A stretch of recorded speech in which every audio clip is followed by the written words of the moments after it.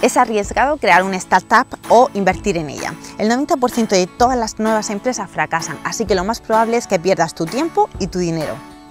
Los capitalistas de riesgo invierten en un portfolio diversificado para asegurarse que pescan el 10% de los ganadores y así compensan las pérdidas. ¿Quieres duplicar tus posibilidades de éxito a la hora de invertir o crear una startup? Puedes hacerlo. Solo tienes que dejar de pensar que las nuevas empresas son solo para los jóvenes. Las personas de más de 50 años tienen 2,2 veces más posibilidades de crear una startup exitosa. ¿Tienes 45 años o más?